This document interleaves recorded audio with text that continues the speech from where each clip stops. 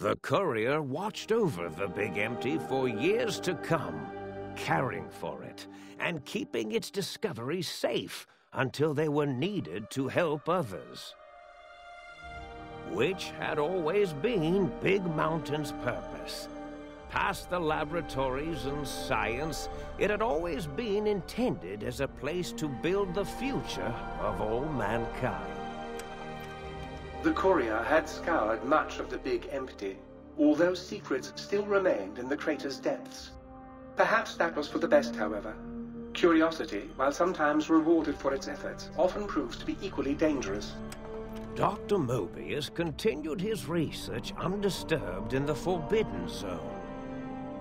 As much as he had attempted to create better scorpions, he tried the same with humanity, with considerably less success. These failures didn't bother him overmuch. Once the rush of mentats wore off, he forgot he had failed in any event. After all, the bright young mind who had come to visit him in the Forbidden Zone had already exceeded his expectations. The sink atop the dome bustled with the voices of a small town, constantly chirping, arguing, and snarling at each other. Still, this all happened productively in the interests of its new owner. The Sync Central Intelligence Unit discovered, despite its inversion code, it was comforted by the sense of community the other personalities gave it. The Biological Research Station, obsessed with seeding everything in sight, requested a transfer to the X-22 Botanical Garden, so that it might, in its own words, sensually fertilize the garden's smooth contours. The garden sent back a polite refusal, saying it had prior commitments with a vault it had helped infect before the war. The book-chute continued to devour all seditious materials until it nearly choked on a paperclip. It adamantly maintained it was a Chinese paperclip, and the whole thing had been an elaborately orchestrated assassination attempt. Whatever the reason, it slowed down for a while, carefully appraising each document and clipboard that came to it. The light switches continued to bicker and flicker. This persisted until the day someone dropped a flashlight in the sink, and the two of them united in their hatred of the showboat. The sink continued to ruthlessly scrub any particulate matter that came near it. Eventually, it gained access to the magnetohydraulics plant and nearly flooded all the Big Empty in an attempt to scrub the crater clean. Once it learned of the innovative toxins plant, however, it gained new purpose. It sought to develop antitoxins to flush into its drains and counteract the poisons bleeding into the soil. The toaster continued its psychotic spree, reducing all appliances in range to scrap electronics and spare parts. After one of its more psychotic episodes, however, the other Sync personalities decided enough was enough and dumped the toaster in a bathtub. Sparking and hissing, the toaster swore its enemies would rue the day when they had bread and no way to toast it. Muggy did his best to collect coffee cups, although in his quest, he accidentally trapped himself in Higgs Village. It might have been the end for poor Muggy. Except he found it peaceful there, tidying up the kitchens of the think tank professors back when they had been flesh and bone.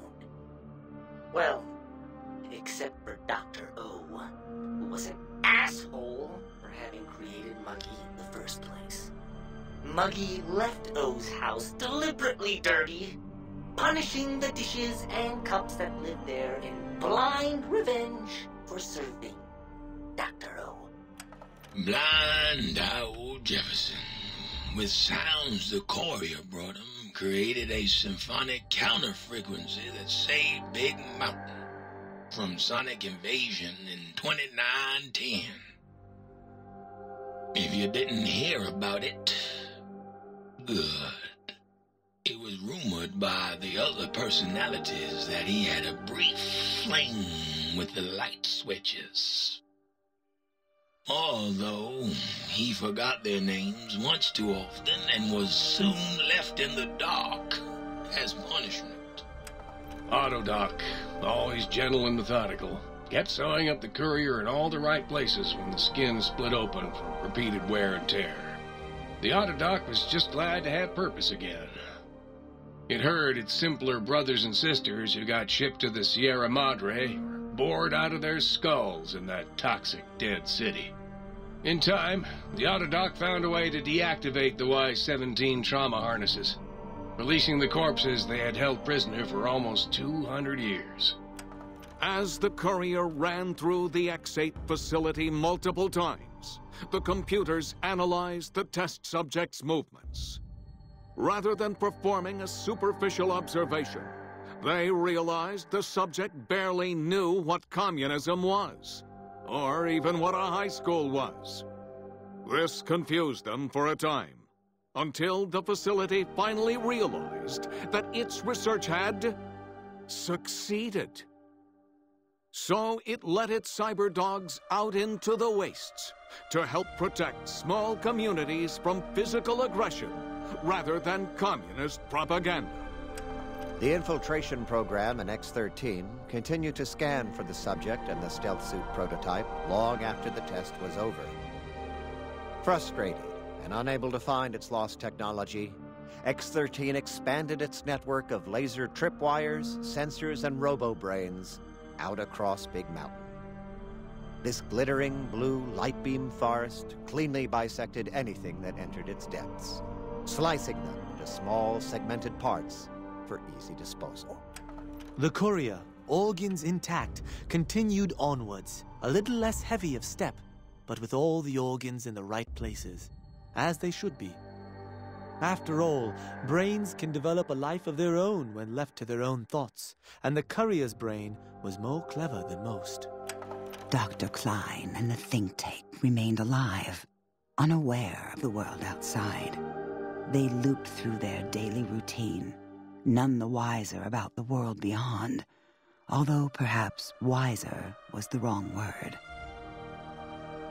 The world outside belonged to the courier, and if anyone would shape it, well, the courier had already called dibs.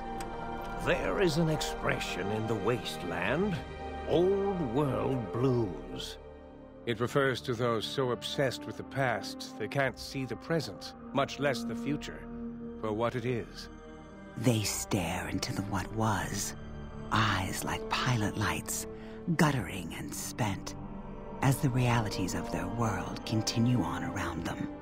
Science is a long, steady progression into the future.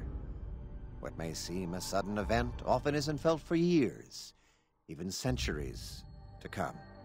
In the times following the Second Battle of Hoover Dam, however, Old World Blues took on a new meaning. Where once it was viewed as a form of sadness, nostalgia, it became an expression describing the potential for the future. It can be easy to see science as evil, technology unchecked as the source of all ills, all misfortunes. With the courier at the helm, science became a beacon for the future. There was old world blues, and new world hope. And hope ruled the day at Big Mountain. We could say more, but the stories in the Big Empty speak for themselves. Now armed with the transportal Ponder, the courier could return to the dome at any time and crack open the secrets of the Big Empty one by one. The Sync sat vigilant, waiting for its master to return, shoes covered in Mojave dust. Only one road yet remained, and it was one the courier had to walk alone.